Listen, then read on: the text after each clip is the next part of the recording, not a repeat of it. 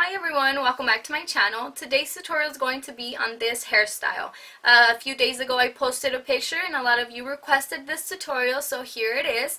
The difference between last time and this time around is that last time I curled my hair with my natural curls. Pretty much for the first half of the day I added hairspray and mousse, and then for the second part of the day I came back and curled it. This time around my hair has been straight for 2 days now, and I decided to just curl my hair with straight hair, and this is how it turned out. Right, this time it's a bit longer and not as bouncier. Last time it was super bouncy, but I actually like this one because I am not used to having short, tight little curls. So I feel a little bit more comfortable with this one, but you can also go back and forth if you do have curly hair. You know that you can still achieve the same look.